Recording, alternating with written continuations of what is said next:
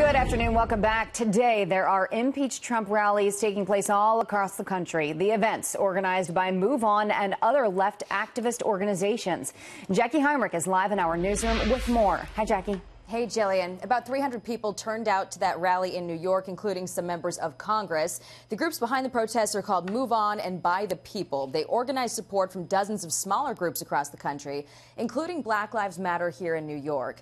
There are organized events happening in as many as 140 cities today, including at least 7 rallies in Chicago, Dallas, and other large cities like Los Angeles. There's one happening right now. The groups point to the Mueller report as conclusive evidence that the president obstructed justice and told his subordinates to do the same. They organized this rally to pressure Democratic leadership to begin an impeachment inquiry. The issue of obstruction made headlines again after the president's interview with ABC's George Stephanopoulos. The president was asked about whether he instructed former White House counsel Don McGahn to fire Robert Mueller, but it was his comments on taking dirt from an opponent that spurred New York Congresswoman Carolyn Maloney to show up to that rally in New York today.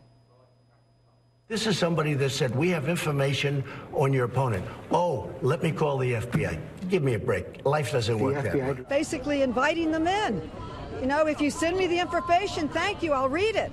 So basically saying, I don't mind if you're influencing as long as you're helping my reelection. That's clearly wrong.